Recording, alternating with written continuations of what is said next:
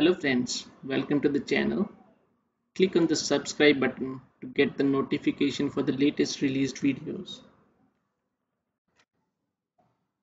In today's example, we have a typical scenario wherein we have got the restaurants and we have got the item types they are serving and the payment types that we have.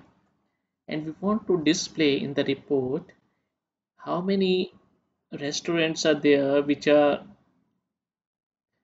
accepting the payment by cash or credit card and the respective ones. So the problem here is we have got this data here, but the data is in the type is split by comma. So let's see how we can do this. So in Power BI, we connect to this particular Excel workbook, and this file I'll share it in the description below. You'll find the link for getting this file.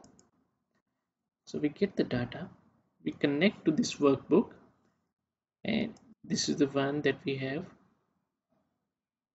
The spelling is not correct, but that is okay. So we got the restaurant names in this one. We want to do the transformations out here. So let me just quickly click on transform data.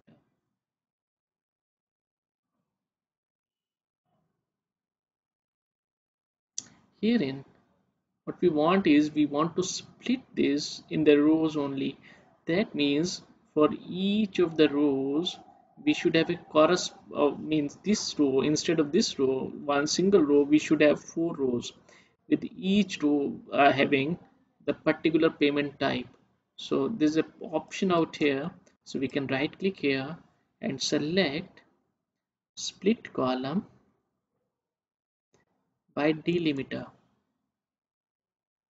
I can split it on the basis of the delimiter that I have is comma, and herein I can split leftmost, rightmost, or each occurrence.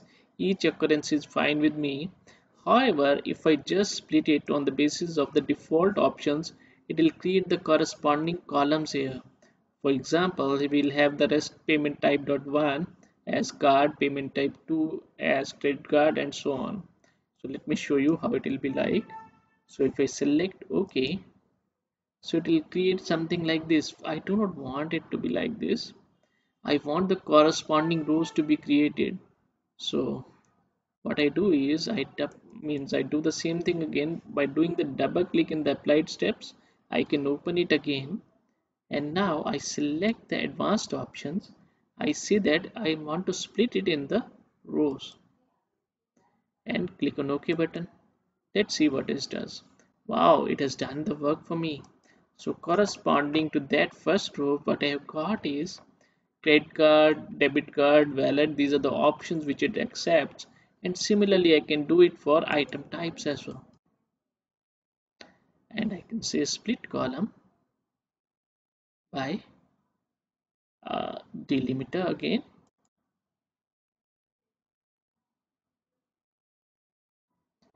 And I select in the advanced options rows only. I can do this, and similarly I get one for each vegetarian and non-vegetarian, which I'm not going to do now, but if required you can do it. Okay, and let me change the name as well. Restaurants. Okay, click on close and apply. So we got the data that we needed.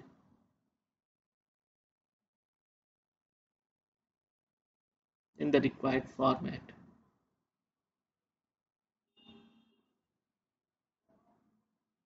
So if I go to the report now, and herein let me just select the clustered column chart.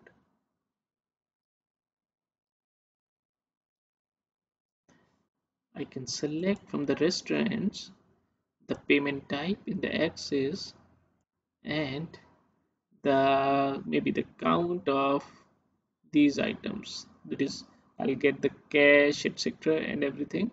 So I select the this one. In the values I select these values out here. So we get here So in terms of cache, how many these are there? 6 restaurants. So I select count distinct. So we get the same thing. And let me select right click. That's it. So let's have a look at the data. How many restaurants are there? So we can see. Let me see that I want to filter it on the cache. Let's see how many are there. So 1 2 3 4 5 6. So what it shows us, what we have done is split it up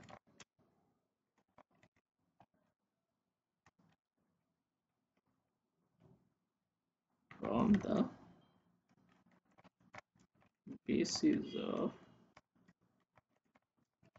columns. Okay. Thank you friends.